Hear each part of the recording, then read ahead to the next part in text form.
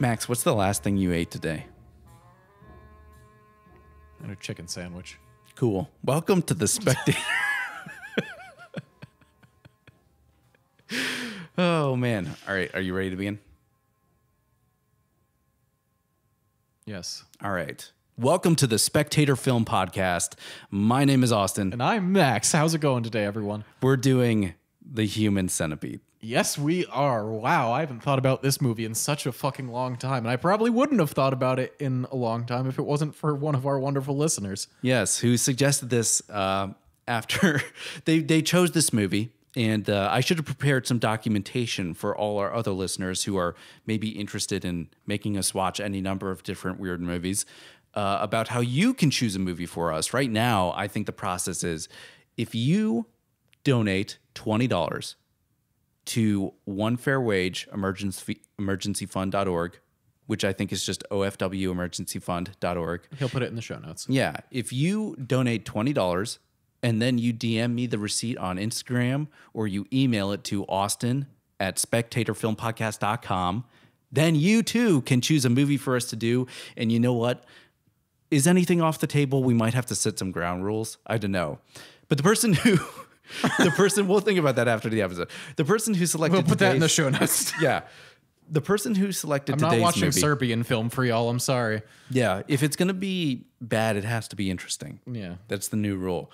So the person who selected today's movie is Brian. Hello, Brian. Thank you, Brian. I know you didn't include your name, but I stalked your Instagram until I learned your name. So hello. That's creepy. It'd be creepier if I didn't say it. I'm addressing Brian directly right Could now. have just used his Instagram handle. That's It didn't have his name in it, Max. Okay. Now you're just being pedantic. Anyway, Brian, I'm sorry that Austin stalked your thing, but I'm very glad that you're interested enough in our podcast to want us to do an episode. Yes. So you chose the Human Centipede. And Max, I don't want to speak for you. Okay. Then don't. I'm not a big fan of this movie. Are you a big fan of this movie? I'm not. Whoa. I actually have a history with this movie. You have a history with this movie? Yes. You said nothing of this. Exactly. I've been purposely not letting it on so I could Oh, who's the surprise you. shady one now? Exactly. Ho, ho, ho, ho, ho. But when this was coming out was the same time when I was really getting into horror movies for the first time. Okay. And when it came out in Europe, because of the whole of details we'll get into later, it rode a wave of press basically to win some awards at some indie film festivals. Mm-hmm. So on the websites that I followed for horror movie stuff, I kept seeing this pop up. Like, this is what the premise is. Here are some stills from the movie. Oh, and it won some prestigious indie awards at whatever. And I'm just like, ooh, okay, so it won awards. That must mean it's good. And that's a ridiculous concept. And I kept like telling everybody I knew about this movie. And then the movie came out and I'm like, oh. And then I think I watched the second one because my friend liked it at the time. And I have purged most of that movie from my brain. Purged, you say? Yeah. Oh, that's interesting. Is it? I don't know. Are we doing the purge now? No, dude, just watching this movie and preparing for it just has me like thinking in the vocabulary of like bodily excess in all sorts of different ways. But no, even as a 14, 15-year-old, I didn't really like this movie. I thought maybe because I had seen like weirder body horror before. Yeah. And just like, oh, they poop in the mouth wasn't particularly great for me. But it kind of was just like came and went. I'm like, oh, the Human Centipede. Cool. That's a thing. Ironically, this just entered your system and exited without any sort of continuation whatsoever. Or nutritional value. It did not enrich me at all. Yeah. But it obviously left some cultural impact. People still will mention this as like a big body horror gross out milestone movie. It got 2 sequels. Like, it made enough money to warrant that, even though that was always his vision to be a Human Centipede of movies. You know what? I'm sure it was. But after that, like, I haven't thought about it in years. Yes, in years and years and years. Hard to talk about it. Everything that's happened so far recording this week, it's like there's been this weird subconscious link between Max and I where like somehow it's like looking into the sun. It's like we're trying to prepare for the movie and somehow it's like very hard to like focus on it and do it because I think it's Max. My biggest problem with this movie is that it is boring. And ironically, it's going to come, we're going to mention this in the commentary track as a like subheading under it being boring. My other problem is that it doesn't really commit to its premise enough. And it's like, why is there not more shitting in the mouth? That's why we're here. That's the real problem with this movie is there's not enough shitting in the mouth, and you can quote us on that. And you know what? It's very bizarre to have a movie put you in that place, but I think that's where I am. I think that's where I sit with this movie. So yeah, I watched this movie for the first time shortly after it came out, which was 10 years ago now, 2010 or whatever. In the US, I think it was released in 2009 in Europe. Sure. Yeah. And, you know, I didn't really remember much except for how bored I felt then. Even then I was bored.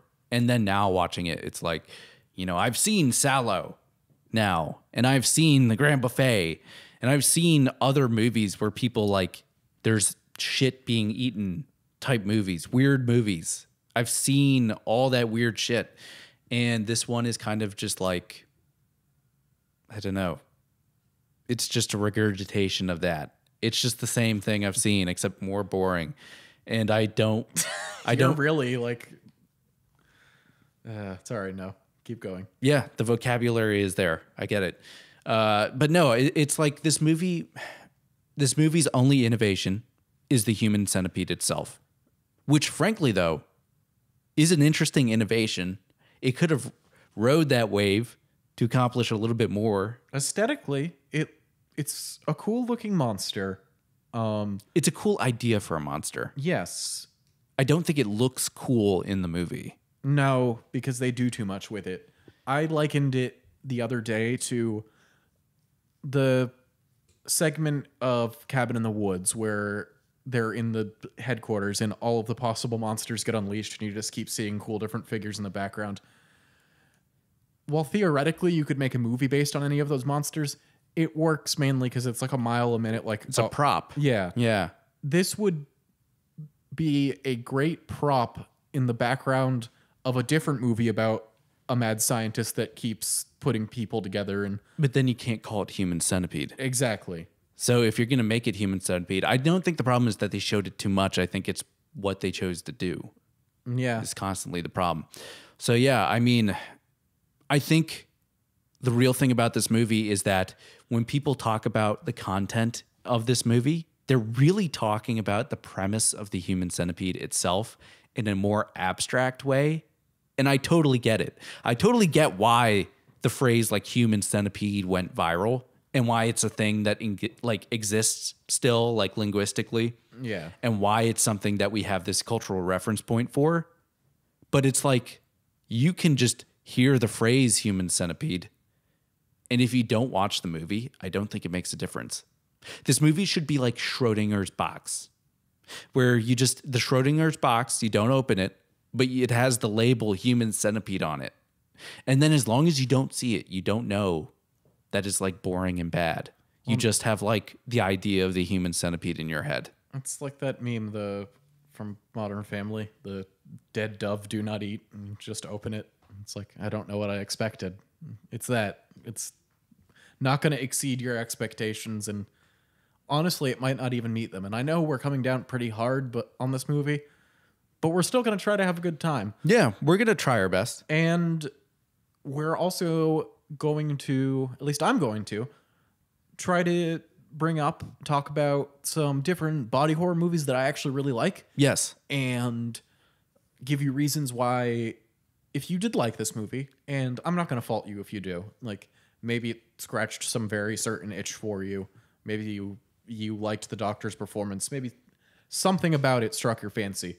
If that's the case for you, I'm going to try to direct you in the ways of other movies that I think are better made and might scratch that same itch for you. Yeah, and I can attest to that as well. And I definitely think, though, I understand why people might gravitate towards this movie. But again, I think it's like, whether people understand it or not, I think it's like, no, you're really like appreciating the concept of the Human Centipede more than what the movie actually does with it. Because for what it's worth, Max, I can't think of other movies that have an actual human centipede in it. Yeah, that's very true. So this movie did it, and that was its novelty. And unfortunately, it did not really capitalize on what is honestly a fairly like interesting concept if you did it well. There's a lot of things you could do with the idea of a human centipede. Well, and we'll have to get into this more, but there's a lot of things I want to blame Mr. Six for, but I don't know if we can blame him for that. For the human centipede idea? No, for it not being featured enough in the film. But we'll get into that later. Yeah. So Max, before we jump in, I just want to say that we're going to participate in the metatextual dialogue of this movie. Much in the same way that Tom Six directed this movie as the front of his own centipede of a trilogy of Human Centipede movies, we are now the centerpiece, taking a piece of shit into our mouths, after which we will shit into the ears of our listeners. Very true, Austin. Yes. Very true. This is so much fun. I can't wait. So get ready, Austiners. Austiners, listeners. See, it's perfect. Just shitting all over your ears.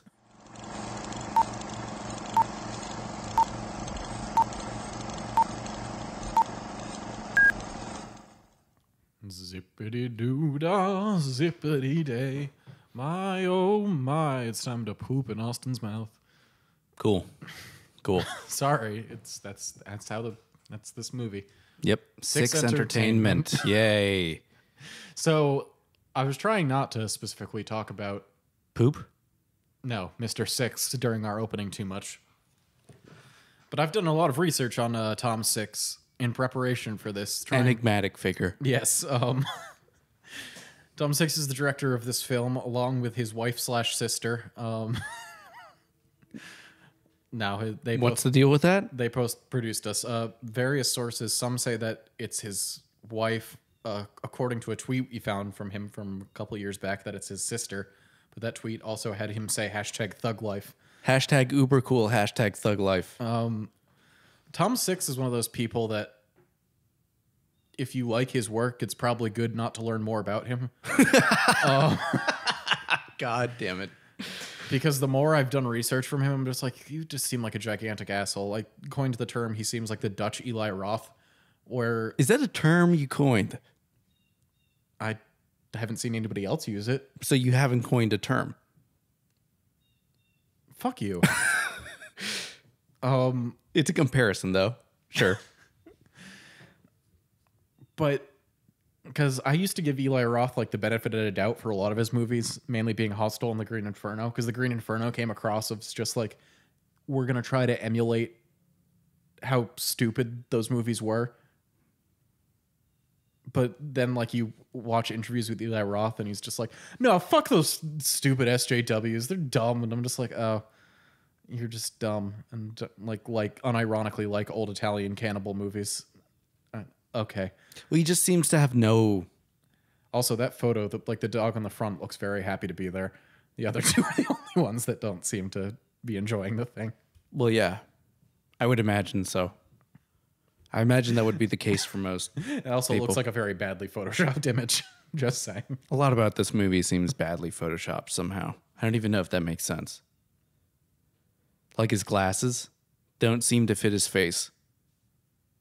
Honestly, this is the one moment of the movie where we can really not insult it and harp on it at all, because at this point in the movie, when I rewatched it this week, I sort of had hope, especially in this moment you'll see right here. It's quite humorous. He puts the giant ass gun inside his masturbator trench coat as if it's going to hide him from carrying this gun. And he walks 3 steps with it before he takes it out again to shoot this trucker who's pulled over on the side of the road to be his first victim. Yes, which makes it seem like it might just be a campy, good, bad movie with a gimmick premise, which is not unheard of and would fit right in with a lot of genre movies. Yeah, the fact that he's not hiding it whatsoever is like terrific. It's like, it's a gag. It's playing like a gag. And then they do this weird ass shot where it's like the sun is coming over his face to the point where it's like, it's just like the sun just completely blots out his face because of how they exposed it. There you go. There you get the sun. Well, It's you like, know, they were shooting there. Like they had it at a low angle. yeah. And the sun started to do that. And Tom Six was like, oh, that's so fucking cool. It's blocking out his face. Let's get that. And they would just put it in the movie. Well, I don't that's think what it was, you realize in retrospect. yeah, that definitely wasn't planned. There's so many shots in this movie that I'm like, That's just stupid. yeah. Really, you lose hope in the movie.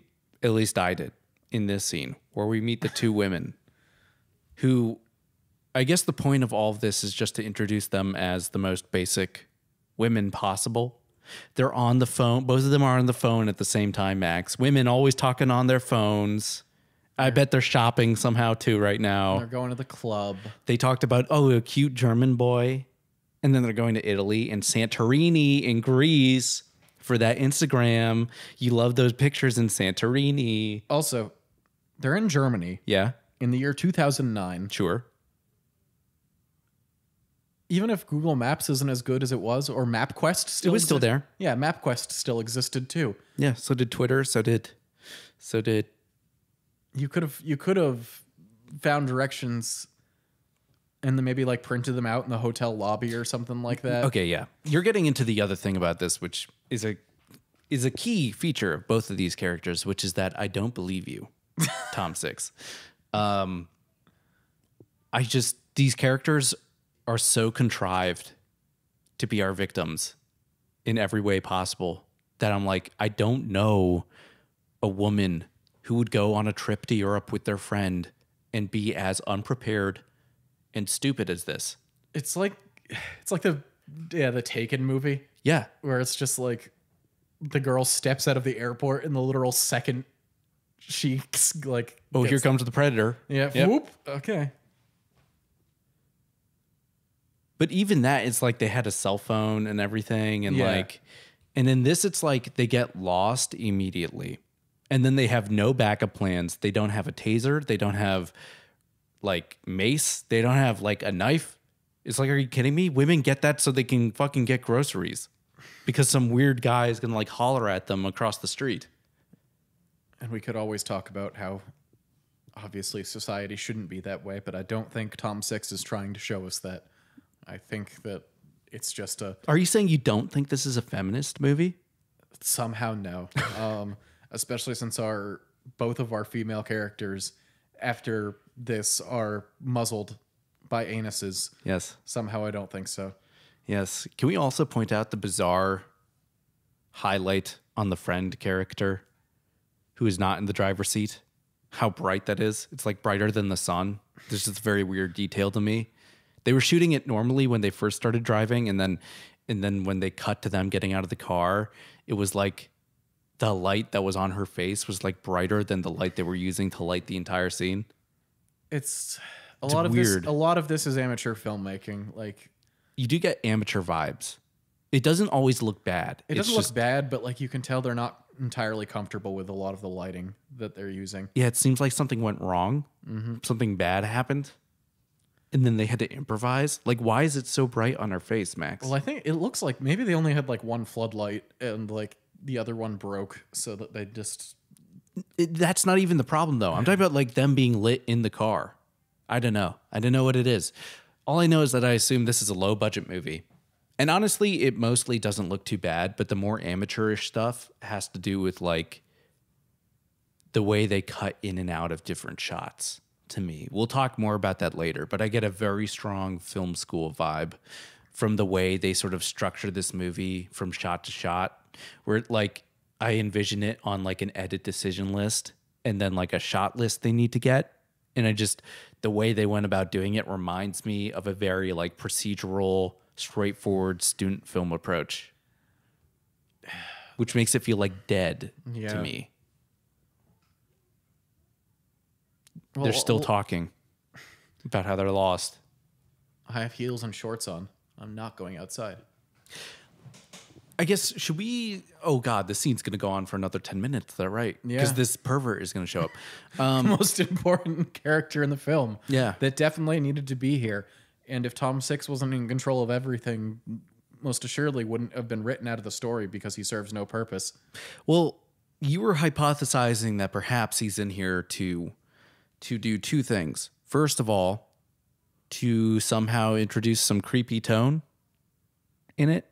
Yeah, because like you start off with the guy shooting the dude with a gun. And then for the next 10 minutes, they're going to be walking through the woods. Yeah. So maybe we need a pervert to show up and start doing like, saying like, oh, I'll fuck you. Mm-hmm. If it sounds like we're being very harsh on this movie so far, consider this, people. This movie is called Human Centipede. So we know there's going to be a human centipede at some point. And then the first part of the movie until you get to this human centipede is like a timer, right? And right now, the timer is ticking. And we have now spent like at least 5 minutes of them being introduced as frivolous characters we're not supposed to care about. And then them in the car arguing.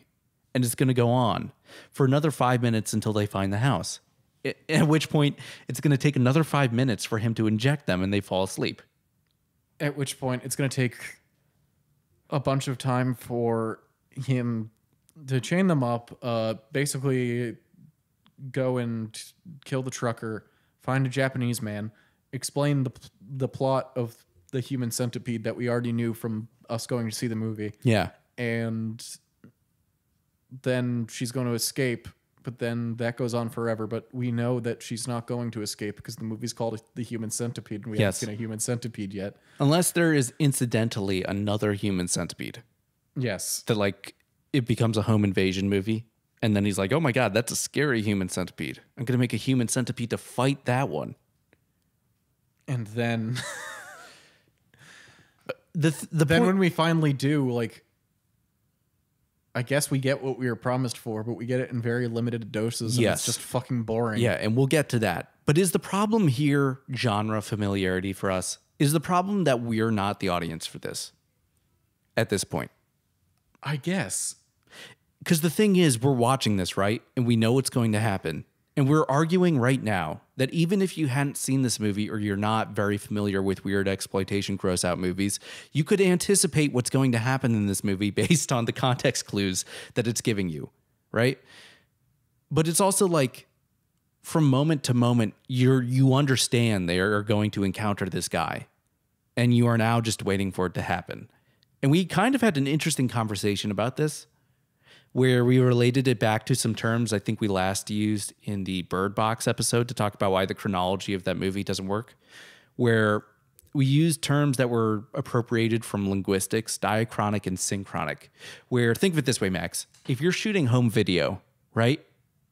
Synchronic perspective is you with the camera as you're shooting your like family doing this thing. Diachronic perspective, that's you watching it back years later, where now you have the context of history that's a distance between you and the event that's happening. Okay. Synchronic, you're in the event, you're experiencing it in the moment. Diachronic, you are outside of the event, you are more observational. I'll include some show note stuff. Those are terms that are kind of sophisticated and appropriated from linguistics, but that's how they work. The thing with this movie, though, is that we are diachronic observers, right? And this movie gives us context clues as to how each scene is going to end and what it's going to lead to. And yet it protracts the duration of time from when we learn what's going to happen at that point in the scene to when the scene finally ends and it happens. The duration between those two things is too long in every scene.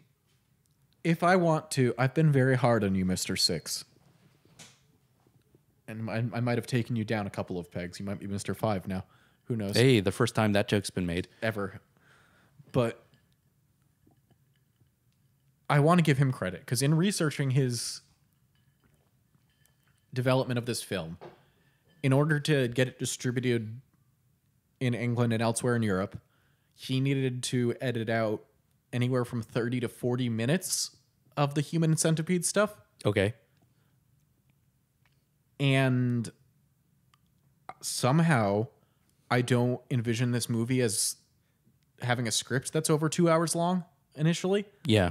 So I have a feeling they shot a bunch of stuff, like as you should as a filmmaker. Sure. You should never film exactly what you need. You should let scenes play out and film more, just in case that in editing you find out it doesn't work necessarily as well.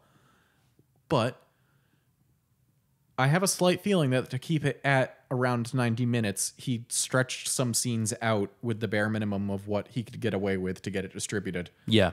It plays that way. It Yeah. really does. And I can't speak to exactly what was cut out. I don't know if you saw that in any interviews, if he referenced the scenes. No. It was just more Human Centipede Do you stuff. believe him? This movie was here's censored. Yes. Yeah. It was censored. Here's the thing. From what I've read in the interviews, I have no reason to doubt him. Okay. But if you look at a picture of Tom Six, I have every reason to doubt him. He wears like a cowboy hat, right? Yes, and he's always in every picture I've seen him smoking. He's been smoking a blunt. Like I get it. Cool, you're from Amsterdam. Fuck you. But Oh my God, does he act like the American teenager's idea of what a person from Amsterdam is? he's in a white cowboy suit and has a I don't know gigantic- where that comes from, but I think it's just like him thinking that's the pinnacle of cool. That's a lot of things for celebrities. It's like, why do you dress that way? Because I'm rich and I'm allowed to. you know what? Side note, Max, that is the best thing about coronavirus, is that truly people, I feel like finally as a culture, we are grasping how like erroneous and stupid celebrities can be. You know what? It's just like, yeah, they're stupid. Yeah. They're so stupid. Well, Arnold Schwarzenegger going and just like, stay home like me with my 2 pet miniature horses who I get to hang out with. And I'm just like, why do you have 2 pet miniature horses? Because why not? But at least he owns it. At least he's not like doing the like Zoom background change thing to make it seem like modest house. I'm living in a modest house. Yeah. It only has like a fully equipped kitchen and works perfectly. At least he's not singing Imagine with a bunch of other celebrities. Yeah. Unless Arnold doesn't have time for that. And for that I appreciate him. But Max, we just talked over another really stupid thing where they say, okay, let's walk away from our car. And then if we go for a certain amount of time without seeing anything, we'll just walk back to the car. Of course, when they said that, I thought they meant they would walk along the road, maybe in the opposite direction from whence they came. Yeah. Who's just like, oh, my car broke down. Let's go head straight into the woods. Straight into the woods. Which Is insane. that's the kind of thing you expect to see in a low budget B movie from the 80s, because that was the only location that you were allowed to film was in the woods because you didn't get a permit anywhere and your monster's in the woods. But at least they would also contrive a more convincing reason for them to be in the woods. They make a movie called Don't Go in the Woods, Exactly. right? Or they make a movie called Human Centipede and they're camping at first and Or- then they stumble into the house. Or they just keep walking along the side of the road and they find this guy's house too. Yeah. Why do we have to have them run? The point, this might seem like a small detail, but the point I'm trying to stress is that the amount of labor this movie sort of goes into to try to contrive them into the house is insane. These women have no backup plan. They have no idea what they're doing. And they decide to walk into the woods randomly until they, by chance, happen upon the house of the mad doctor. And I know it's not supposed to be important in a movie called Human Centipede, except for the fact that we've now spent like 15 minutes doing this. Also, rest in peace, that guy. Oh yeah, he died last week. Maxx killed him. Unfortunately. He had to. It was a murderous rage after I rewatched this movie. So Yeah. you can thank yourself for that, Brian. No, I do feel bad. I did say, and Austin disagreed with me, and I can kind of see why, that he is the best part of this movie, but that's kind of unfair because he's really the only actor allowed to do anything in the movie. He's the actor who's given moments, but I feel like he's very poorly directed. Yeah, but like I guess just because there's a vacuum of anything human Yeah. else in the movie that you're just like, oh, I recognize emotions. I forgot about those. I don't recognize emotion. I feel like if he was a better actor, he would be able to like provide more there, but there's nothing going on subtextually in his performance. He's just giving like there's less ground than you think between his performance here and then Orlando Bloom is Legolas, just like looking into the distance all the time. I love that. Well, you know the story behind that, right? Is because nobody was directing Orlando Bloom. So he's just like, oh, They didn't tell him anything. So yeah, him standing there looking mystified was just how he felt.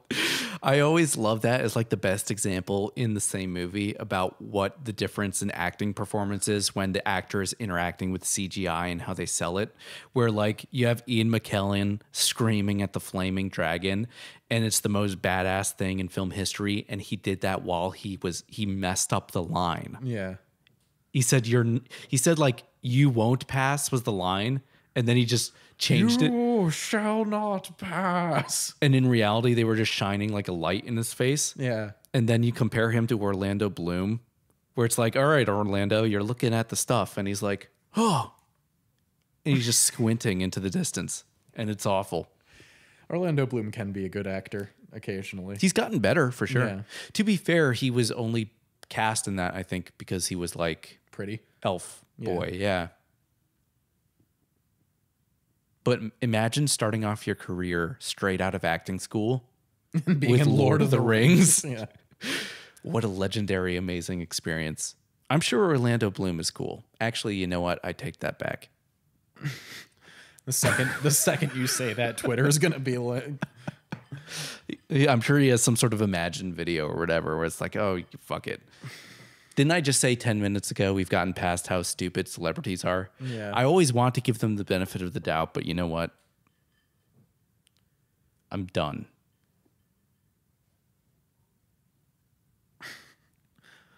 I think Ringo Starr is okay. Ringo Starr is the only good celebrity. Why? Have you seen his MS Paint art? No, what is this?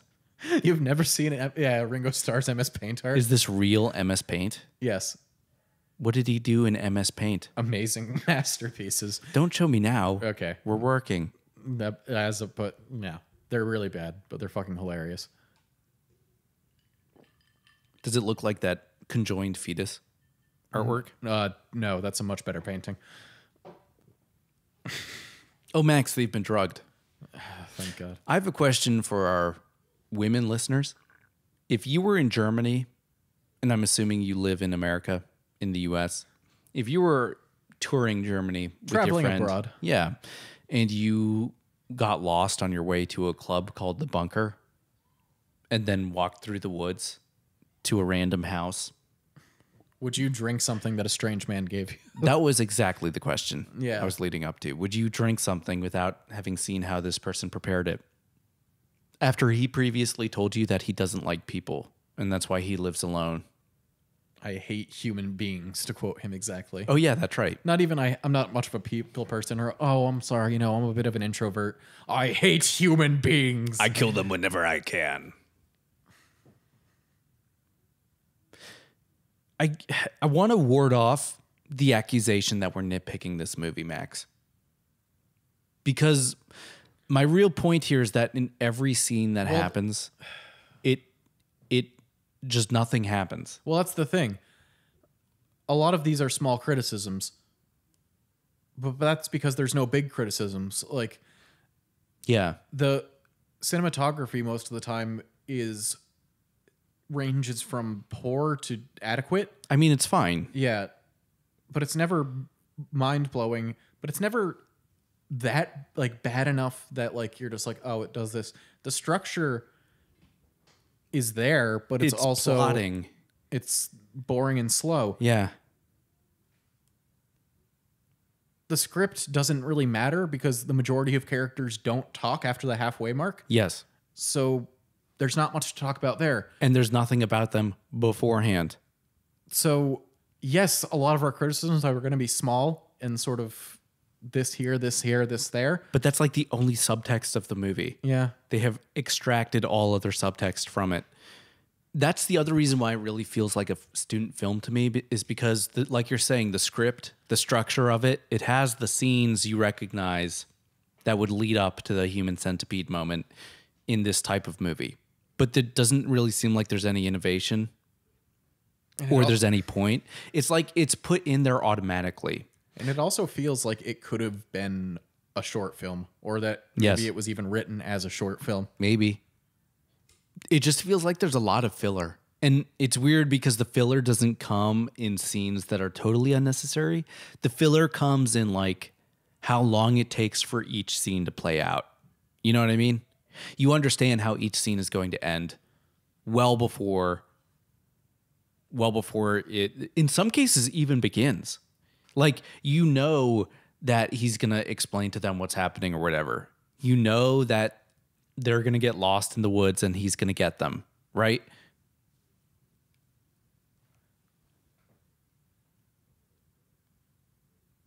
Now, Max, I was writing a different version of this movie in my head the other day. Oh, do and I think it tell. would be more interesting. Where instead of beginning the movie the way it is, where you have these two dumb ladies who get lost in the woods in scenes that could be like compartmentalized. Ultimately, if you wanted to, you could rewrite it to make all of that 2 minutes. Yeah. If you wanted to. What I would do, Max, is I would have them wake up in a hospital. And we have our lead character here. He's no longer brooding German man. He's a very congenial, very affable and approachable doctor. And he says, please relax. You and your friend have been in a terrible car accident. Right? Yeah. And she's like, oh my God, thank you for saving us, blah, blah, blah, blah, blah. And then you make it this weird realization thing. Maybe she notices there aren't any other doctors or nurses. Maybe she asks to see her friend. Maybe she just gets curious, or somehow she begins to realize that somehow she's just on a set or something of a hospital. And then when she moves, she understands that she's like in a fucking basement somehow. And she's very confused. And maybe the reason for doing that is because, I don't know, maybe it helps if people aren't stressed out prior to the surgery, right, Max? But I feel like the process of her cognitively coming to an understanding that she's being gaslit into this weird like hospital setting is like more interesting to me. Because then you actually, it's still economical because the actors are still in the same place the whole time. But now you can make it more like, I don't know, about different levels of reality. And then the horrible secret of why you're at different levels of reality could be the human centipede. Yeah, but also like if you're adding psychological elements to it, then you could also, the way you do that, you could like give the doctor a motivation for wanting to make a human centipede. Yeah. Beyond just. That's another thing. This movie is called The Human Centipede. There's a mad doctor who wants to make a human centipede. Yeah. He never tells us why he wants to make a human centipede. He just wants to, Max. Because the movie told him he needs to make a human centipede. Haven't you ever wanted to make a human centipede? Not permanently. Maybe on a wacky Tuesday night after the office party. Yeah. Not with stitches and anything. Yeah. Yeah. I don't know what to say. You asked, Austin. Sure. But that's another thing. We don't know his character motivations. We know he likes tying things mouth to anus, and he seems to get sexually aroused by that. But Yeah, or he sublimates his sexuality into that ritual of creating it. But okay, this is a great moment to like as a demonstration of how this is like film school aesthetic, where we cut between the wide shot and then the close up every time he wakes people up. It's not enough to just do it for our lead character, who I think is this girl, the last girl. She's supposed to be our lead, the one who's the middle piece. yeah. Why don't we just cut into the center for like to a close up for her so we know she's the lead? But then the movie would have to actually make a decision, and this movie's made on autopilot. So we cut back and forth between the wide shot, then the close up, then the wide shot, then the close up, then the wide shot, then the close up, back to the wide shot for every single person as he wakes them up. And then we draw out the scene so he can put on his suit again, and now he's finally ready to explain. Yeah, I love how he's dressing up to give a medical lecture about what he's going, how he's going to make a human centipede. But why didn't he dress up before? Why is it as long as possible? Why do they draw it out as long as possible? Because we get it, Max. Okay, the projector is humming. He's going to explain. It's going to be like that scene with Mr. DNA in Jurassic Park. And he's going to tell them what they're in for. If only Jeff Goldblum was here to be like, you were so concerned about whether or not you could. You never thought about it to see if you were should. This movie would have been a lot shorter if Jeff Goldblum was here. Yeah, another connection between this and Jurassic Park is how much those movies have giant piles of shit. No, this movie has no shit in it. Well, none that you see. Exactly. Yeah. But you could have Jeff Goldblum here be like, that's a huge pile of shit.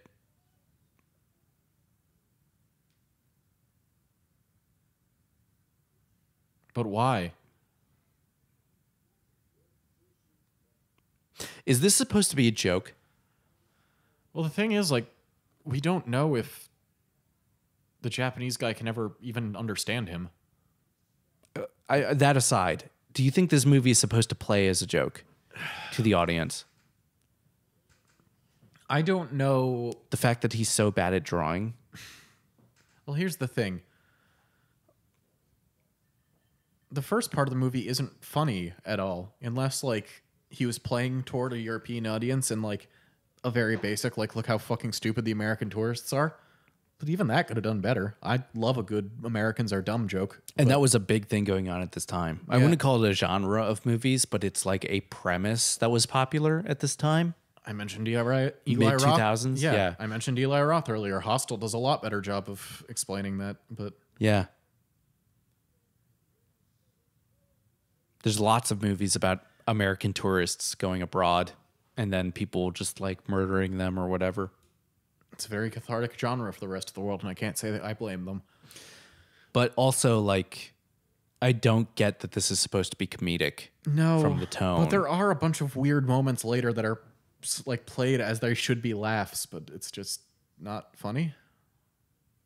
And I'm not trying to be super negative here. But yeah, like, I just want to make it clear that our criticism is not like a more reactionary stance of this being like, oh, it's stupid or it's gross. It's that it's bad at what it's trying to do. No, if this movie was like, if it fully committed to the Human Centipede idea, yeah, it doesn't commit to it. I'd be 100% on board.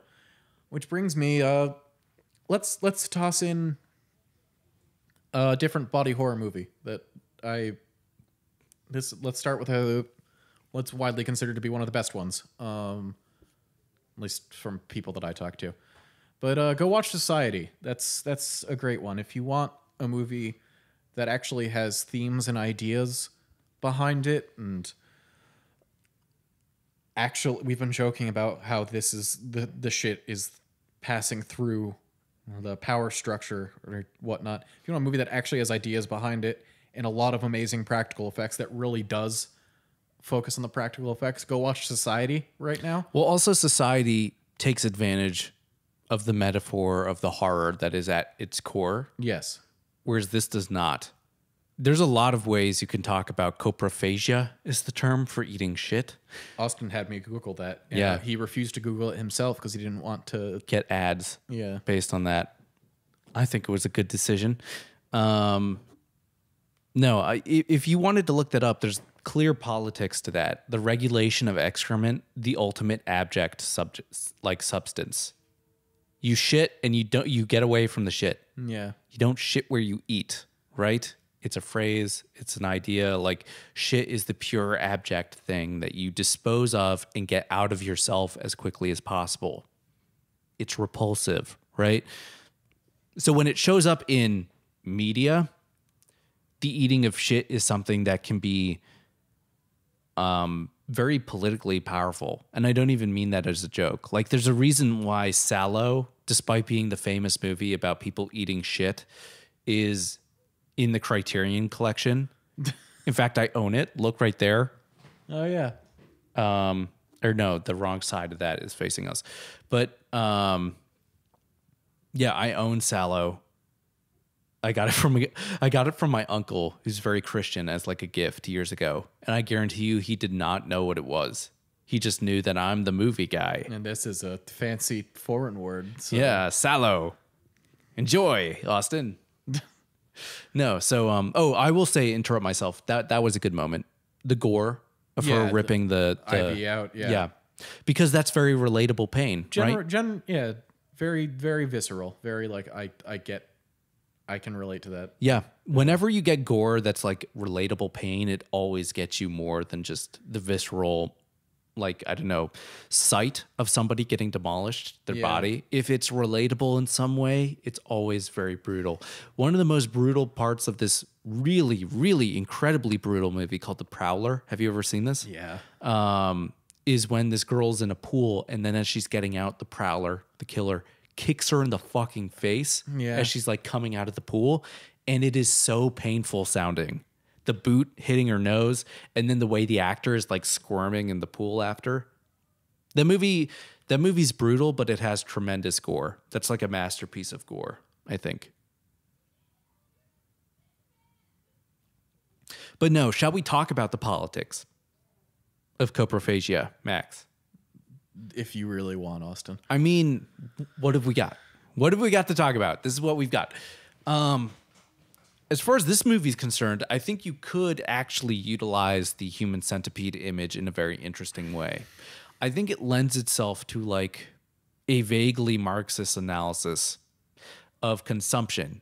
Anything having to do with coprophagia relates to excessive consumption because shit is the abject substance incarnate. You do not want to consume it. It's the one thing you cannot acknowledge or consume. It's like the like, I don't know, it's the ultimate incarnation of what that means. The thing you do not want to consume. And yet these people are forced to do so. And I think it's interesting because you're basically taking them, and if you're doing the Marxist analysis, you look at the middle piece, right? And it's like you as the consumer realize you have no agency. Your knees, your tendons have been clipped. You can't move. You can't get out of this situation. You are stuck in this chain, right, of production and consumption. Now, someone in front of you produces something that you are forced to consume, except it has no nutritional value. It has no use value for you, right? And it is abject, so it's repulsive to consume, and yet you still are forced to do so. At the same time, though, you have no agency and you are caught in a chain, so you cannot leave this sphere, and you must also excrete something repulsive that someone else consumes. With even lesser value, honestly, because the stuff Yes. you got, the stuff you're later down the chain, so you didn't even get the remnants of nutrition that might be in there. Yeah, trickle down economy. We're all just eating shit and shitting on the people who then eat our shit. See, we joke, but it kind of actually works like that. In the prep screening, rolling out this conversation, talking to Maxx about whether or not it made sense or I was just going insane, I used the example of my iPhone, where I bet my iPhone is made with a computer processing chip that utilizes coltan that was mined by children in Africa, right? A lot of processing chips for computers use that. In fact, I'm going to say the vast majority. I'm going to say plenty of people listening to this episode right now, you're probably using an Intel processing chip or something that uses that like child labor, which is awful. And for me, that's kind of like somebody giving you shit. A company giving you a product that's shit because it uses child labor. And yet, I am also powerless to extricate myself from this wheel because for me, not having a phone like that would be a luxury. You know what I mean, Maxx? You would have to be able to basically support yourself without being in contact with the world, because the entire society is now built around us using our phones. Yep. It's like the stories of how Bill Murray doesn't have a phone and people just have to get in touch with him like through his agent or whatever. It's like, yes, but that's a luxury. It's a luxury to not have a phone at this point. You need one. If you put 3 Wes Anderson movies on at the same time, then you summon Bill Murray. And that's how you pitch him ideas. What do you think he thinks about the Human Centipede? Do you think he's seen it? No, I feel like Bill Murray has better things to do. Yeah, and that includes just drinking by himself. Yeah. Oh my God. I stopped by my parents' house recently and they had just put on a Darjeeling Limited. Oof. Yeah. I don't like that one. No, I rewatched it. Somebody once described Wes Anderson movies as having a long discussion with a beautiful man. I enjoyed every minute of it visually, but I retained nothing after it was done. Having a long discussion with an annoying man who you do want to fuck, but Yeah, you just need to wear earplugs. basically. I understand it. I understand Because it. there are some visually great stuff in his movies, but like, I mean, his mood, that's never the problem with them. yeah. It's everything else. My dad was making fun of me at the end because like there's that scene where they're running to catch the train. In order to get there fast enough, they have to drop their suitcases. And my dad could just see my eyes begin to roll back into my head. And he's like, what? Yeah, Max, don't you get it? They're letting go of their baggage, Max. Don't you get it? I'm just like, oh my God. That movie is like even more torturous too, because it like begins with Bill Murray Yeah. also trying to get the train, and then he gets left behind, and you're like, why don't we just watch that guy? You're telling me I'm stuck with Adrian Brody, Owen Wilson. and what's the other Wilson? Brian Wilson? Nah, he's from the Beach Boys. What's the other? Who's Lamar Wilson? What's his name? It was Max? Owen Wilson in that movie. No, who's the other one? I don't know. What's his name? He's in Legally Blonde. Brad Pitt. I'm not sure. Jason Wilson. What's his name? Oh my God. Charlie Wilson's War. Wow. What's his name? No. Stop looking at Luke Wilson. Luke Wilson. Yeah, Luke Wilson. Is he in that movie? No.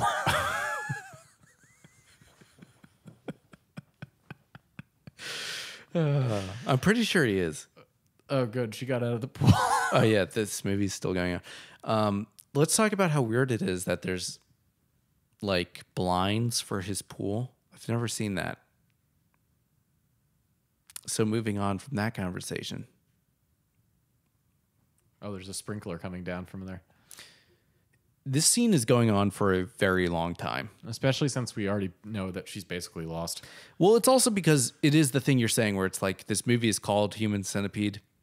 And at the same time, it's proven itself too stupid to subvert our expectations and have there like not be a human centipede. And also, just as another metatextual thing, because this film was like renowned as being so gross and like taboo. Yeah, you know about it. So, but like that's the only reason people knew about it. Yeah. So you know it's not going to be one of those movies that's called The Human Centipede, but then it's just like, oh, this guy wants to make one, but he never does. And The it's more real about human centipede were the friends we made along the way. yeah, you know it's not going to do that. So that's the other interesting thing is that I think the most interesting thing about this movie to me is its status as like that type of gross out movie that exists in the internet time frame. Yeah. Where it's not, it still came out in the aughts. So it's not quite the same as if it came out like last year. However, I do think it's more interesting to look at this movie as more of like an internet, artifact. And then how that changes the way you engage with it. I definitely think internet really reshapes the expectations we have for movies when we go into them. And it really changes what is possible to expect of your viewers if you're making a movie that's based on novelty or shock or surprise. I think it really, in many ways that are more challenging too. I think it's very hard to do. Maybe if this movie was made in the 70s, it would have some more crazy stuff going on. We were actually talking about this. If this movie was made in the 70s, it would be the title of his like slide presentation that he gave them, which is Siamese triplets. But also, I think it would be way more exploitative. Yeah, there's some boobage in this movie, but like This movie doesn't really sexualize them at all, honestly. I guess because like pooping in the mouth, I don't know. But then again, For somebody, I'm sure. But then that has less to do with them being like sexualized women than it has to do with just the act of pooping. Bless you. thank you. Do you have coronavirus? Yes. Okay. Super coronavirus. Good. 8 million coronaviruses. Which honestly, I don't know how viruses work. That could not be that many of them. But this is bad decision number 1 is going back for your friend. You should have just... Was that the first bad decision? No. but since she escaped. Yeah, you could have just ran and called 911, but no. Or whatever the European equivalent of that is. I don't know. It's amazing how long the scene is going on for. It's amazing how long it's going on for without it adding any sort of new ingredient. You know they're just going to fail, and you just are waiting for them to fail.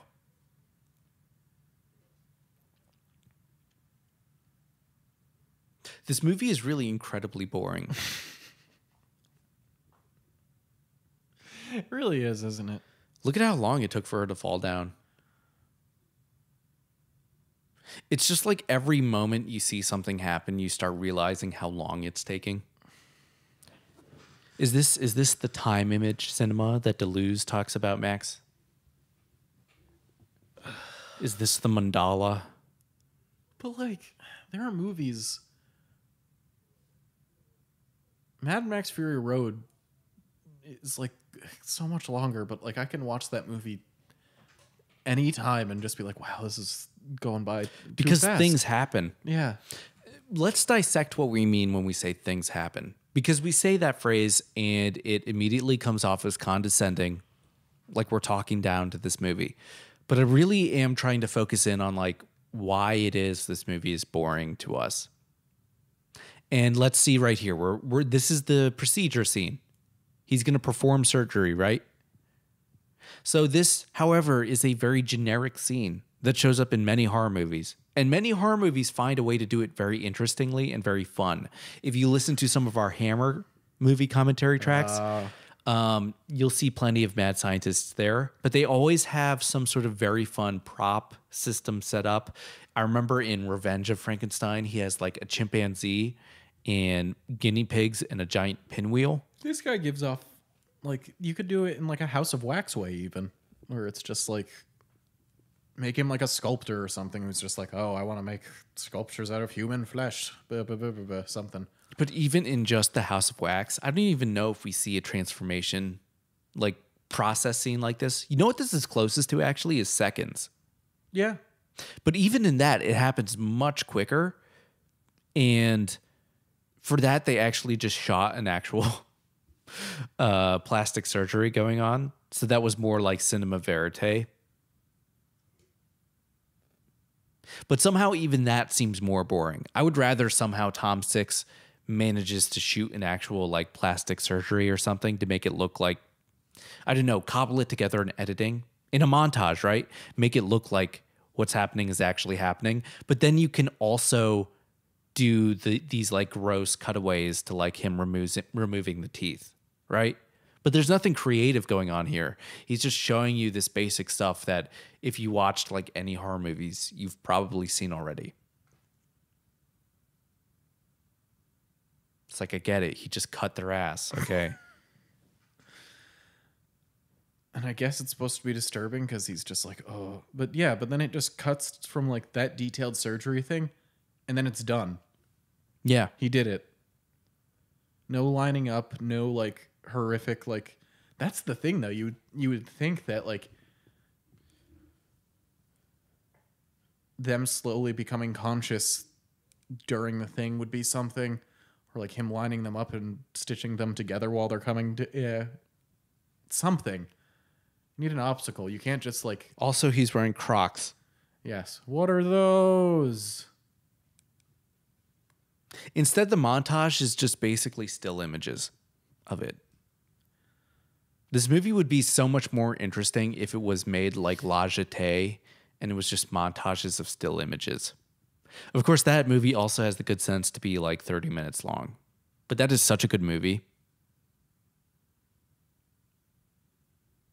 Also, I do not like the decor of this house.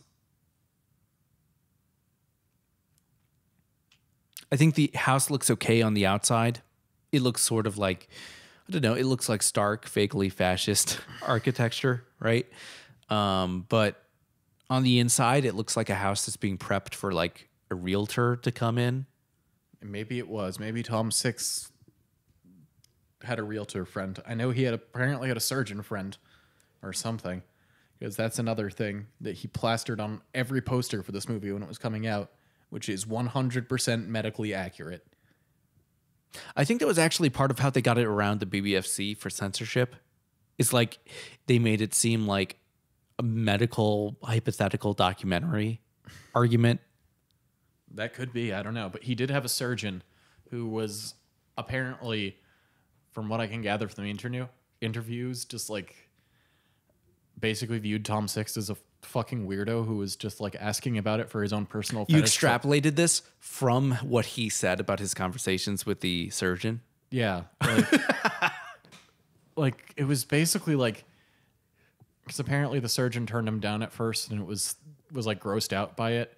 And I can imagine if you just like go to a surgeon you kind of know and you're just like, so if I had 3 people tied ass to mouth, how long would they be able to stay alive? And the surgeon would just be like, go fuck yourself.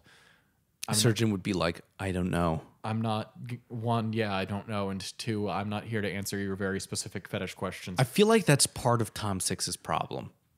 But then after they got some funding and Tom Six could like prove it was actually a movie he was making, the surgeon kind of got excited and did a little bit of medical research to be like, oh, you could probably with an IV drip keep them alive for like 7 weeks or something.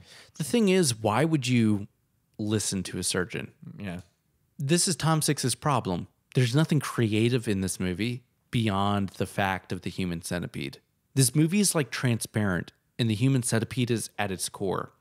It's like one of those stupid Damien Hirst artworks where he just like cut a shark into 3 pieces, right? And then the shark is like in the middle of this, like it's held in suspension in this giant box or whatever. And that's what this movie is. It's just a Human Centipede inside a box, and the box has transparent walls. And it's like, well, there it is. And then the rest of the movie up until the end is him training his dog. I reckon the sequels are actually there's far more going on.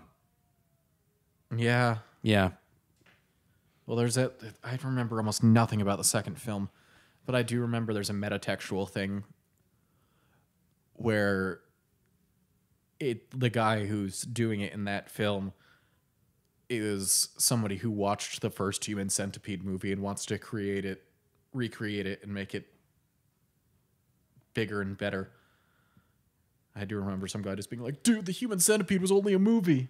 You know what, though, Max? I also don't trust Tom Six. No, it's So not I'm good. sure he could find a way to make it just as boring as this. I really wish this took a twist right now, and he's taking pictures, and he's like, now we go to Milan.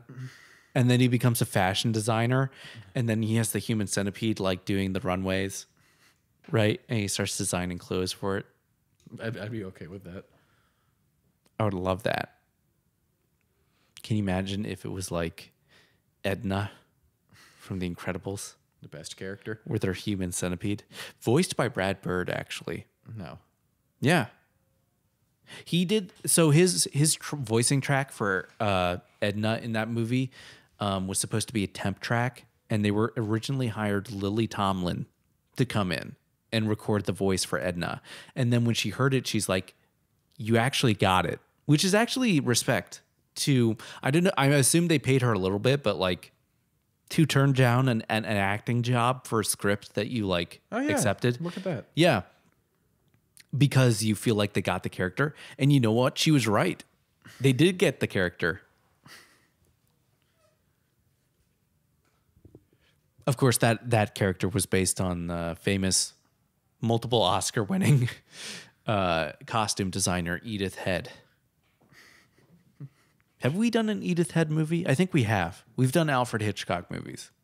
So I think we've done Edith Head movies. Yeah. I mean, she was... I think that's the best part of those movies.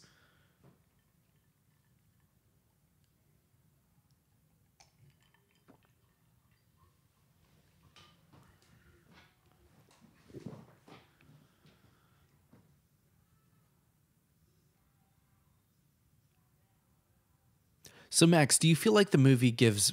Who do you think the movie gives the most agency to in this Human Centipede?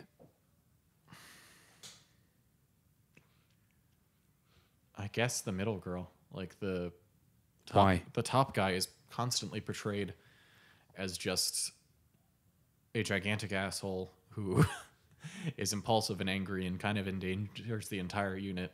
Yeah. The middle girl is trying to put up with his bullshit, but also trying to comfort her friend. Well, back. do you feel like that gives her more agency or sympathy? I guess it just makes her more of a character, but agency, I guess the front guy. That's why I feel like you could ground this in such a Marxist critique if you were going to make this movie in an intelligent way, is because there's really no getting around the fact that everyone else has to eat out of his asshole. That's the thing, though. Like, what does he want from this?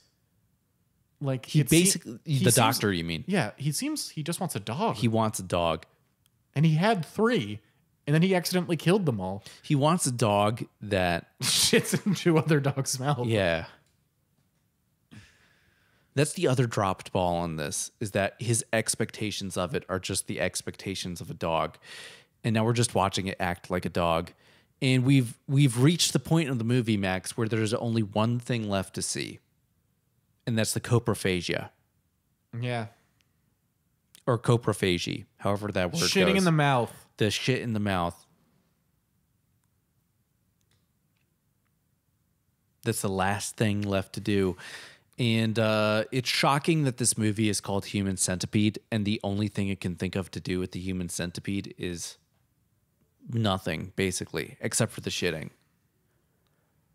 I mean, we get some things later with like them attempting to finally work together as a unit to climb upstairs. I wish there was so much more of that, where it's like they have to sneak out at night, but there's no interaction between them learning to work as a collective. That could have worked so well, again, as a Marxist analysis, where they collectively have to like rise above their class positions.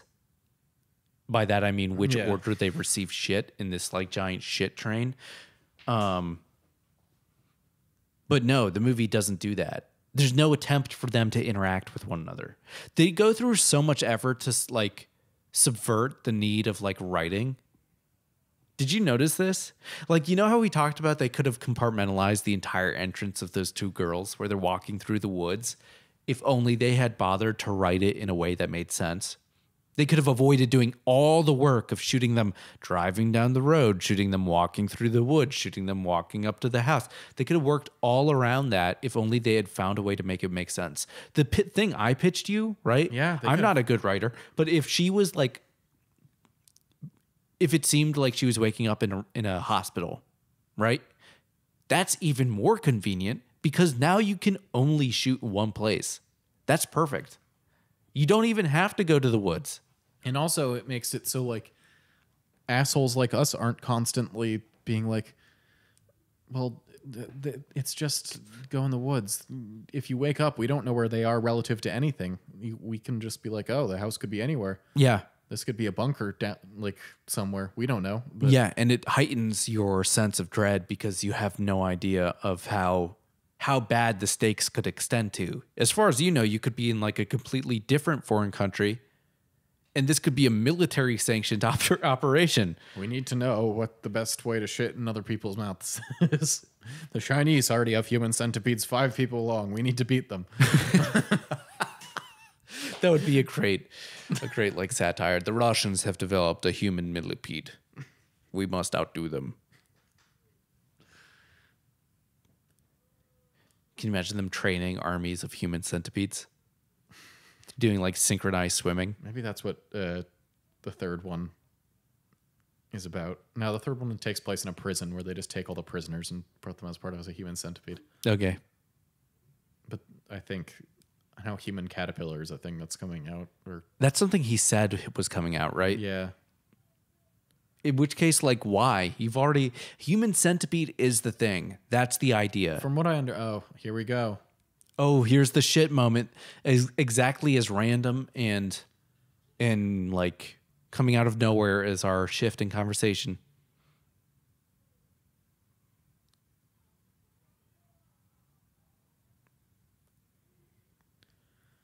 So clearly he's getting off on this. Yeah. This is the thing he's been waiting for, the feeding. Clearly he gets sadistic, misogynistic pleasure from this. He says, swallow it, bitch. And this is the feeding. You know, she's slamming against his ass, so must be coming. And then we cut away. And Maxx, I was furious. Because you know what we need in that moment? We need to push in on her face and we need to see her swallow it. And we need to see her, just the reaction, the actual emotional damage it's doing. Let the actor do it. Yeah. Let the actor play the scene as eating shit. As far as we know, as far as she gets, it seems like she's only just coming up to like the point of eating shit. We need the full thing. We need to see before as it's starting, in the middle as it's happening, and then after it's done, the look of regret and sorrow. We need the whole thing, Tom Six. And I know it's weird to have that complaint. That's a very bizarre complaint to have, but that is the whole point of this movie, and you just cut out of it. This movie has nothing but its gimmick, and yet you cut away from the gimmick and the only idea that it had. And it's disappointing. Which brings me to a movie that I've brought up numerous times in the Spectator Film Podcast before, but I don't think I've ever formally recommended, mainly because it's a hard movie to say is actually good because it's kind of stupid and ridiculous. But I do genuinely love it, and I'd be lying if I said I didn't. I don't think Austin will necessarily agree with me on this endorsement, but I love Tokyo Gore Police. I think it's, if you want a gross out movie with special effects bonanza that really just keeps going with its premise and shows you disgusting shit over and over again and does not flinch away from showing you that disgusting shit, then go watch that movie. It's what happens when you give a special effects artist a budget to make a movie and he has no business in showing you, making a movie, but he does it anyway. Yeah, I do disagree with that movie being good. Yes. I never said it was good. I said it was better than this. It is better than this. The reason being is that he's a special effects artist. Yes. So he visually really ravishes the opportunity to just do weird, gross things. Yeah. But he comes up with different set pieces around that. And also, I bet he would love the opportunity to do a Human Centipede type thing. Yeah. However, he would also find ways to make it more visually engaging. And he would also explore the idea of the Human Centipede more. I'm sure there would be like a laboratory where there's lots of failed human centipedes in this. Yes. And he would really give you the opportunity to explore that premise much more. Even on like a lower budget, I think he would do it more. Because I think he's more interested in the prop. And really, ultimately, this movie, all it has is the prop of the Human Centipede. But because he's a special effects artist, he would care more. Yeah. Yoshihiro Nishimura is great about that, at least. Yeah, I think the rest of that movie is probably just as like dumb as this. Only he's more interested in the rest of that. The rest of that movie, there's some problematic stuff in Tokyo Gore Police that stops me from being. All I remember are the gore scenes, and then also like he's like just copying RoboCop. Yeah. Don't they have the same exact TV show where he's like, I'd buy that for $1? Not the same exact, but there's a lot of similar tone stuff and satire. Also now like self-harm is like a chic thing. What? There's like commercials of like Japanese girls like selling you tiny razor blades to cut yourself with on the TV. Oh, like that Netflix TV show that everyone was worried about? Yeah. 13 Reasons Why. Yeah. Fuck that. Oh no, the one who only gets to eat shit the second time around isn't that healthy. Who would have thought? You know, Max, the more I think about it, the more I would be really angry if I was the girl actor in the middle. It's like, you hired me to do this job, and now no other actor has had to act this in like a movie. Think about how unique that is. How many actors have to like physically perform the act of eating shit while your face is sewn to someone else's asshole? And now it's cut out of the movie. I don't know if they had to cut it out for censorship reasons or what, but I would be like, damn it, this is the only movie I'm going to be remembered for now. And I don't even get the opportunity to play this admittedly gross, but honestly kind of unique acting moment. Yeah, and that could have at least like got her positions in other horror movies. Sure. Like, that's something that I always find very interesting in horror performances, particularly, is, you know, the idea of like understanding performance and expression of performance and how important it is in horror movies for actors. We were joking about Legolas and Ian McKellen earlier, but it is really important for actors to sell different moments, even more so in horror movies where, you know, they're often interacting with something that's supposed to be supernatural or doesn't exist really, or is maybe just a special effect, and they have to sell the fear of it because they, even more so than a movie like a fantasy movie or a sci-fi movie, they have to channel emotion in a more precise way. And this movie kind of robs that actor of that opportunity to do that in a way that I feel kind of like, I feel bad for her. Oh, is this the police? Yes. Yeah. We're coming up sort of on the end. Oh man, the police.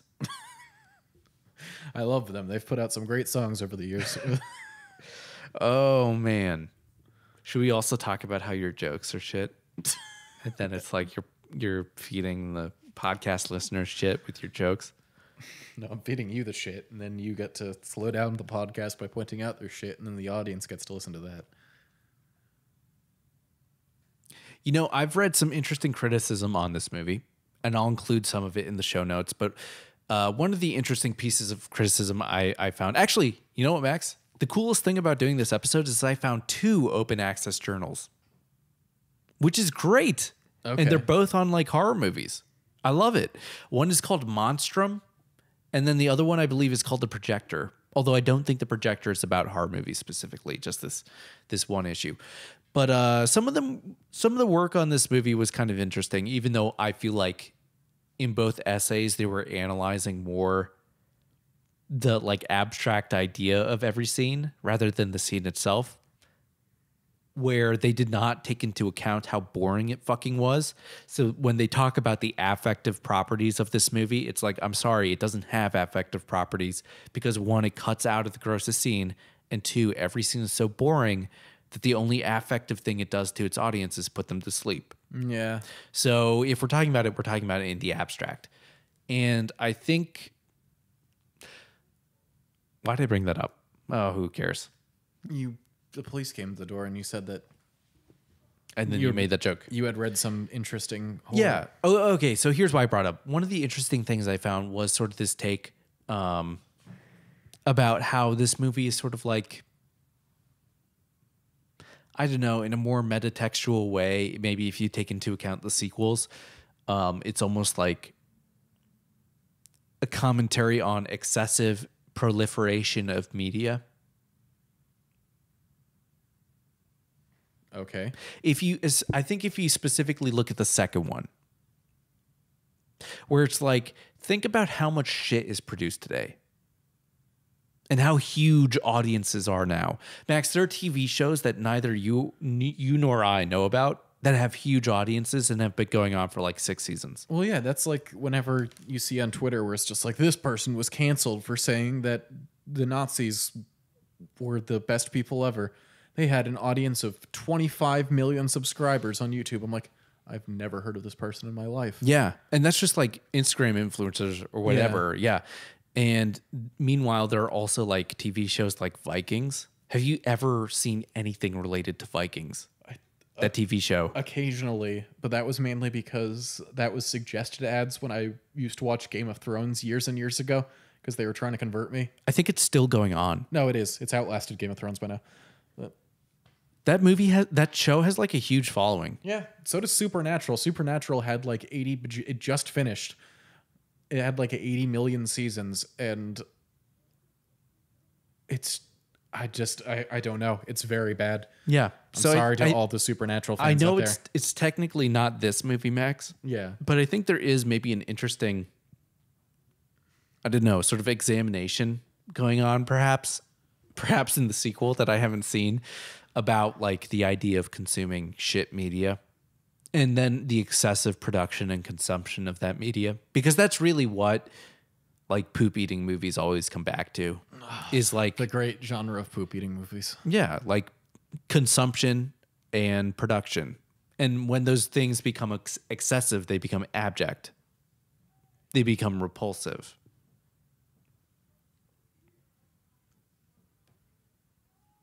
I think it's so weird that he's talking to police like this.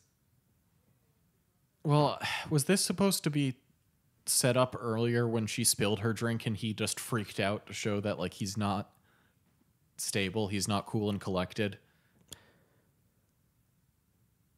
I guess. But like, I guess the thing is that he's incriminating himself gravely. If these were American police, they would have shot him by now.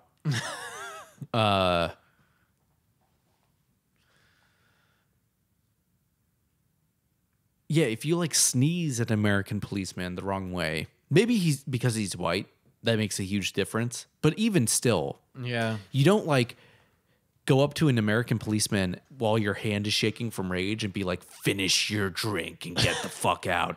And also this scene writes itself.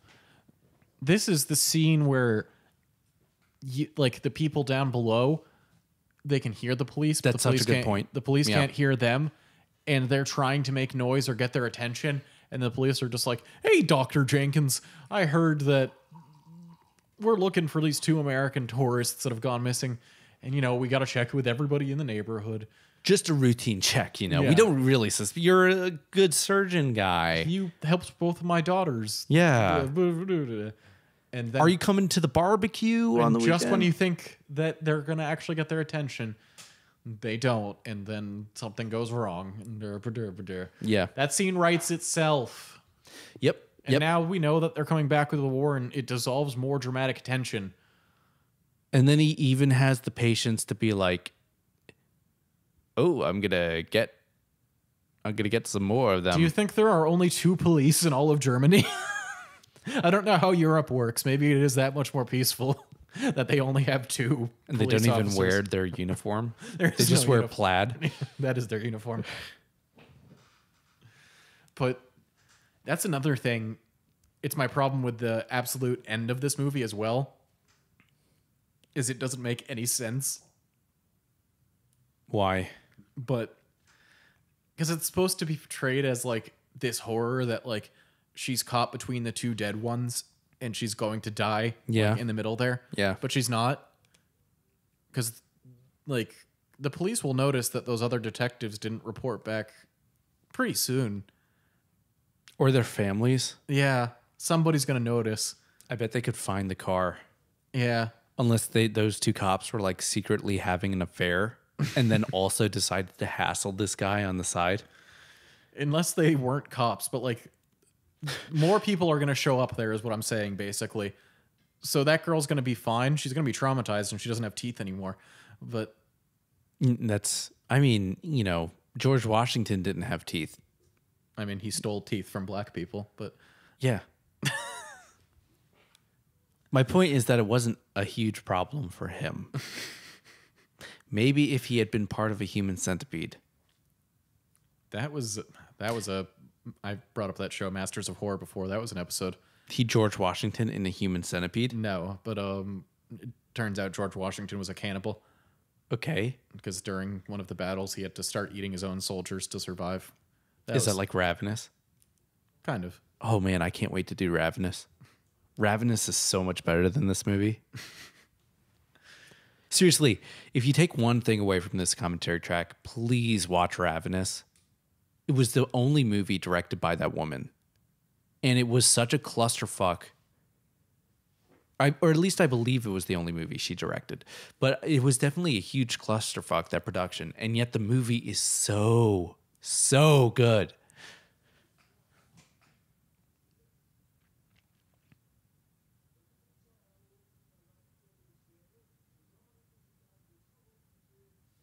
Did he just threaten to call the police on the police? And how am I supposed to be scared of this fucking asshole? Who dropped his syringe in front of the police where he's like, and then the police picks it up. He's like, what's this? And he's like, insulin. I have done the diabetes. I wasn't going to rape drug you. This needs like a slide whistle. No, it's like the what is it? The fucking The Price is Right. Dun, dun, dun, dun. Yeah. I dropped my syringe. Well, that's awkward. That was stupid of me. Sorry, police officers. I'll just go. God, this guy needs to stop having baby art everywhere in his house. It's becoming a problem. Why does this house have landlines on the wall? It looks like a hotel. Like a hotel has landlines on the wall. Maybe it's like a rent. Maybe it's like a rental house. Like you can. Maybe it's like an old folks home, and it serves a lot of people. Oh no, my human centipede. God damn it. That's the type of thing that like you do that like slow actor turn and pan when like the monster's gonna be like on the ceiling or behind him, which would have been fucking hilarious if it was like the three of them hanging from the ceiling and dropping down or something, but that's not. God. Where were they hiding? There. No. Oh, wait, is this the end of the movie? Yeah. Oh my God. Well, not complete end yet, because we have to wait for them to try to get up the staircase. Yeah, it's going to take another 20 minutes. It's going to take another 8 years. But like now it's finally happening, the end.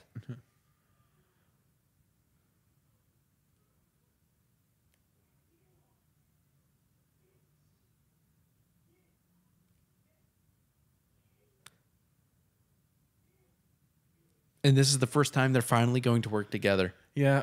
I really would have appreciated if they'd tried to, in some sort of Marxist way, become a collective. Also, why the fuck did you stab him with a scalpel and leave it in his goddamn knee instead of killing him? What the fuck? Everything this movie does with their characters is just terrible. It's the most contrived bullshit ever. It really is. And it's like... I am curious if you do like this movie, genuinely, and not just like in a novelty, oh, well, that's gross, or ironic way. If you genuinely like this movie, please let us know why. I would be interested to hear why you think this movie is good. Yeah. Also from Brian, like... What made you want us to... Yeah, that's actually an interesting thing. Yeah. We haven't brought up good old Brian the entire time. Well, I guess the thing is, like, we've never done an audience suggestion before. It would be nice. You know what? I'll add an addendum in the show notes to this. If you want to suggest us a movie, you can give us a little bit of a synopsis. I know, Brian, you sent me an Instagram message saying, like, oh, it had some good stuff in there, but we didn't really get a chance to, like, get much of your opinion on a lot of it. And I would be curious because now I wonder if there's something that you saw in this movie that we completely just missed. Yeah. Like if you put on Dark Side of the Moon to this movie, it actually becomes... That is, apparently you can do that over Paul Blart Mall Cop 2 and it syncs up perfectly. But really? I attribute that to being the editor being a 23-year-old intern who was not being paid enough. And was just like, fuck it, I'm going to sync this movie up to Dark Side of the Moon because I'm bored. Is that a joke or for real? Apparently, it syncs up perfectly. So it's yet another one. Was that one they did deliberately, though? No, I just attribute... that's what I'm saying, though. I assume that's how it happened. Is some bored intern. Does it sync up, though? I can't tell if you're joking or not. No, there's videos of... Like, I've been drinking this entire time. We both have.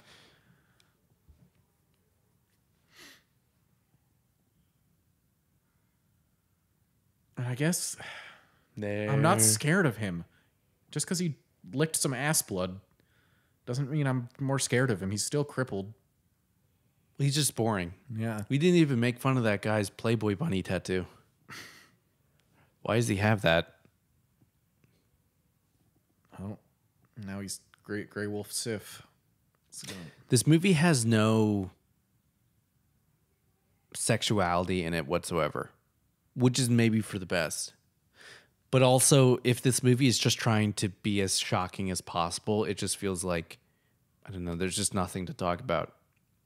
There's nothing to talk about other than the image of the human centipede itself. Yeah. And once you've had that conversation, you don't need to see the movie.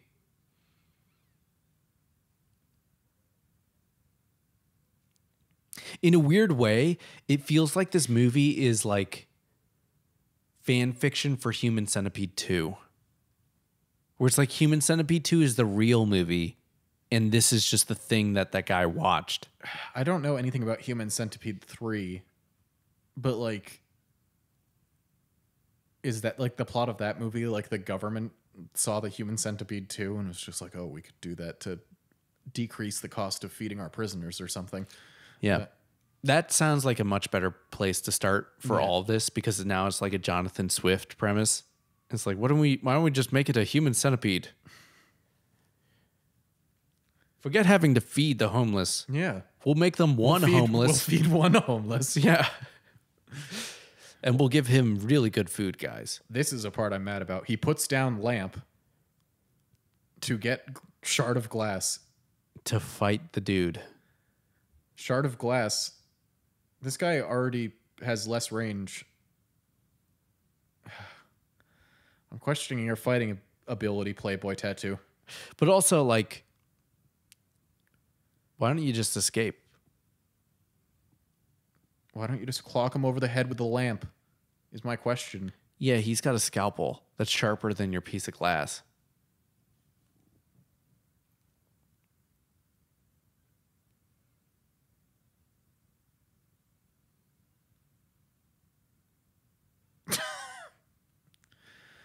And then he heroically decides to kill himself. Yeah. Do you think that's racist at all? I mean, besides the fact that they've been calling himself Mr. Kamikaze the entire movie. That's the other weird thing, is like the weird post-war thing onto this, which is like, what? I mean, he calls him a Nazi, and that makes more sense. Yeah. That makes more sense to have, like... And we haven't talked about that much, that this character is very much like a Joseph Mengele type, German doctor type thing. You say very much, but still it's like barely. Because the movie doesn't explore it. It's cultural shorthand, I think, is the point. Yeah. Everything in this movie is cultural shorthand. Yeah. Because this movie isn't interested in elaborating on anything. Dr. Moreau from Island of Lost Souls is much more of a Nazi than this character. Yeah. And I like Moreau. Yeah.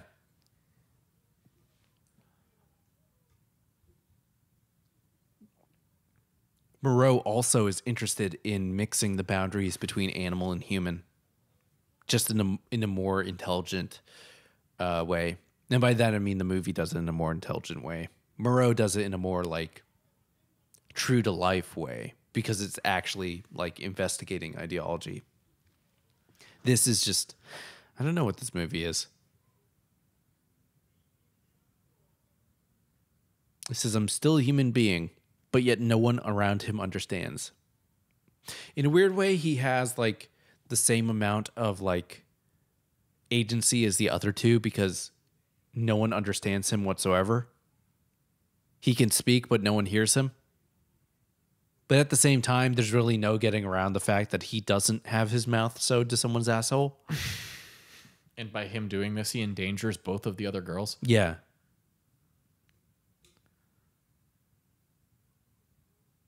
Like, this makes me hate him. Yeah.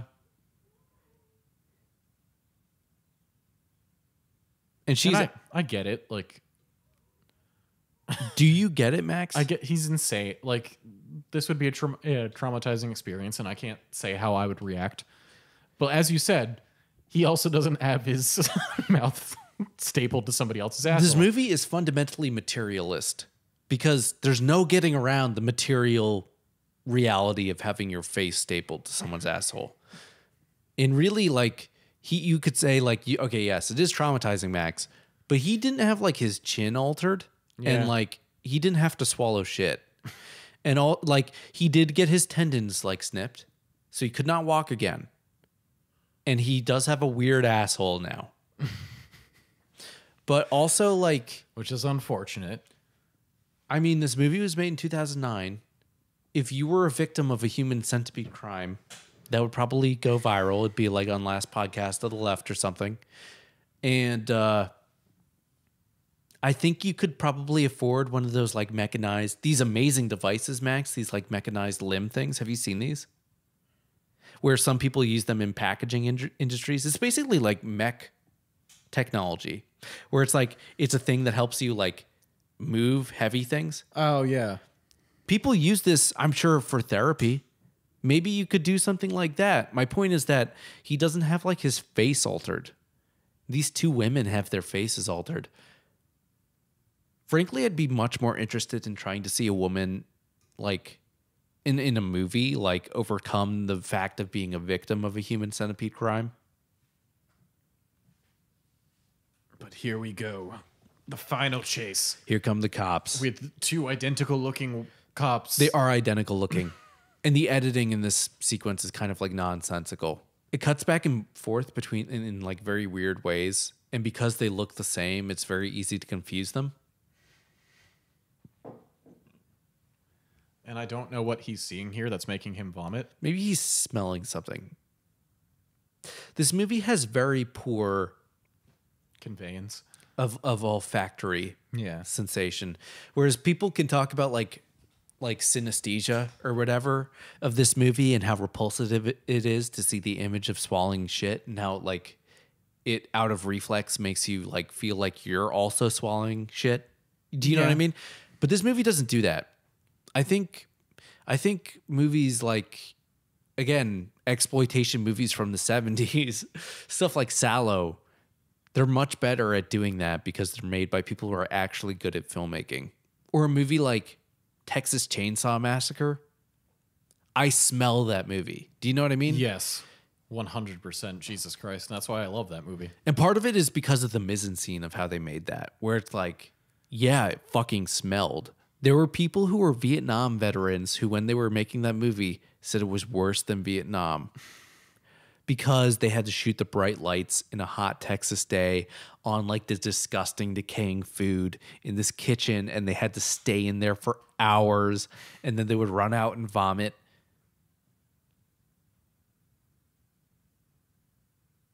Whereas this movie has the mise-en-scene of like a kid, not a kid's movie, a student film. It really does. It never does anything interesting with the lighting. It's Yeah. always just very washed out and uninteresting. I'm glad we did that Jean Cocteau episode because I think when we talk about La Belle et la Bête and Jean Cocteau's filmmaking practice, it really hammers home the value of a specific method of production and how a movie is basically a documentary of its own making. Do you know what I mean when I say that? Yeah. Where it's like how you make the movie is what it is at the end of the day when you play it back. And maybe the reason this movie isn't really engaging to us is because they didn't make it in a way that was engaging. They made it in a way that I recognize as like student film-esque. I don't find it particularly bold or gross or anything. You don't have little radios? You can be like other police officers. Calling for backup. Yeah. No. This hammers home my theory that they're not actually police. I love how I want to watch that movie of these cops who just happen to stumble into Human Centipede. That would be a more interesting movie. Yeah.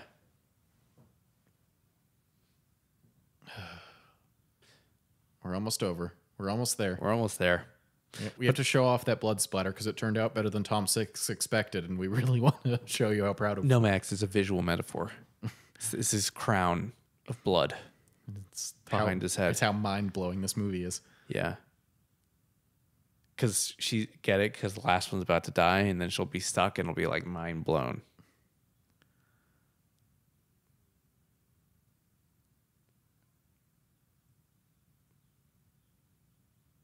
Can you imagine how horrifying this movie would have been if you cared about anything?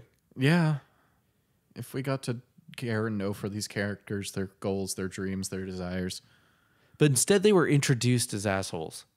Not even assholes. I'd like, even if I hated them, it might be viscerally pleasing for me and just be like, yeah, fuck you. Yeah, I guess that's the real thing is that I don't hate them because I don't believe in them. Yeah. I don't believe in these frivolous, stupid girls who are like supposed to be frivolous and stupid because they thought a German boy was cute.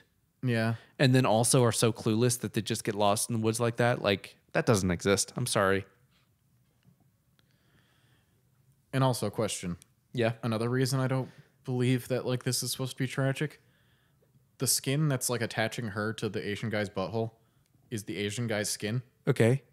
So if she wants, she can just take a shard of glass and cut that off, and she's free from that point. I'm sure it would still hurt. I'm not saying it wouldn't, but I'm not. It wouldn't be like cutting off your leg or something. It would be unpleasant. I think it would be better than dying in the middle of two corpses. Do you think she should try to get the phone right now? I mean, that wouldn't be a bad idea, because at the very least, if it's like the US, if you call the emergency line and hang up, they're forced to send somebody. She really should have done that before. Yeah. She should have hid the phone under the bed and just dialed and left the receiver open. And then be There is a phone in his room. I thought you were making shit up. No. I pointed that to earlier. I'm like, why didn't she get the phone? It's right there. Yes, Jesus it's right Christ. in front of her. Yeah. She can do that. She can do that now. I don't know if she could do it now. I mean, she can't talk, but yet again. You'd have to move two corpses. It's going to be painful. It's going to be painful, but I think you could do it. I believe in her. More than Tom Six believed in making a good movie. Yeah. Would you say this is the worst movie we've done on the podcast? Do you think so? I can't remember all the movies we've done. I know, we've done so many.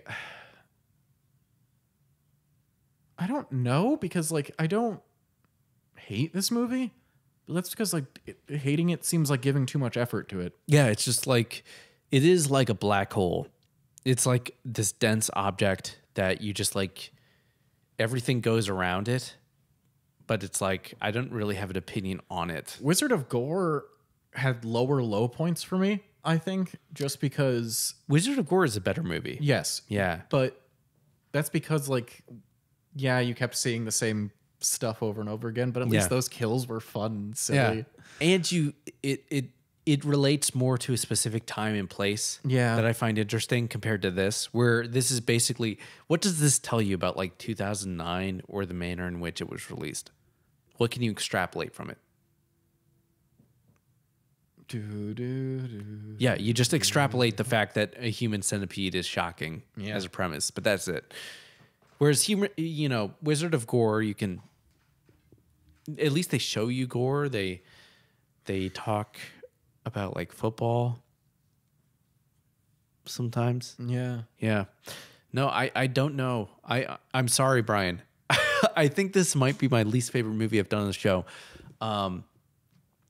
But I don't know. I think there were a lot of ways. I had a fun time researching about how much of a dick Tom Six is, of just him preaching the metatextual qualities of his trilogy and how big-brained he is for having that idea. Yeah. Send me that link, by the way. If Brian, if that's what you're talking about, if you were expecting us to like be so intrigued by that premise that we're gonna keep going, I don't know if we have it in us to keep doing that. I have heard the second one is objectively better as a movie. I can't remember it, so I can't back that up. But I don't have it in me to really just be like, fuck it, this is the worst movie ever. But yeah, I really do not have opinions on it, which is weird. Shrug is my general opinion. It's kind of mine as well, but like a very hardcore shrug. Yes. Like I find it hard to focus on this movie. I would honestly, it's much easier for me to prepare for a movie like Last Year at Marienbad or like a Jean-Luc Godard movie than this movie. I would have a much easier time like going into that and making sense of it. I can see on your screen right now that we have the Rotten Tomato score of a rotten 50%, which is like right in the middle. And that's kind of where this movie is, where it's just like, this is so, middle of the ground that like I can't, it's not so poorly made that that's interesting enough, but it's not competent in any sense of the word. So I don't know. I'm sorry. I feel really bad because I am genuinely ecstatic that somebody would even consider offering us money to talk about a movie. And Brian, I really hope that you keep listening after we talk shit about the movie that you suggested to us for this entire time. Yeah. Because I value you as a listener, and I value all of you who listen to our podcast. But I guess we should have put a disclaimer on that. If you do donate money, there is no guarantee that just because you gave us money, we're going to talk good things about the movie that you told us to do. Yeah. And I guess the other thing is like, it's very weird to watch this movie and feel middle of the road and boring from a movie about people being a human centipede. But really, the title is what it is to me. And that's it. It's the human centipede concept. How much do you get out of that concept? Could you find some sort of like Marxist idea of like consumerism or something from that? Yeah. But the movie doesn't explore that. However, movies that do explore that stuff like Sallow, stuff like other body horror movies like Society, like you said, are more interested in the class implications of like a hierarchical ordering and conjoining of bodies. So yeah, I would say check those out if you haven't seen those already. But yeah, that's really, I really do not know what else to say about Human Centipede other than the fact that I probably will not watch this again ever. Yeah, same, honestly. Yeah. So yeah, this has been the Spectator Film Podcast. And you can find more episodes at spectatorfilmpodcast.com or on iTunes, Spotify, or Stitcher. We will not do any more Human Centipede sequels, I'm sure. If you donate $40, no, then we'll do the second one. No, don't listen to Max. I know he makes those jokes about like if he has to go tackle a cassowary or whatever it is, something that would obviously kill him to the point where it's clear we're just making a bad joke. But seriously, maybe don't suggest Human Centipede 2. We will maybe add more, I don't know, guidelines to that. But again, just to reiterate, if you would like to suggest a movie for us to talk about, donate $20 or more to onefairwage.org. I believe it's ofwemergencyfund.org, and send the receipt to me at austin at spectatorfilmpodcast.com, or just through Instagram or whatever, and let us know your name, what movie you want us to talk about, and a little synopsis of what you think of the movie, and we'll do our best to talk about it.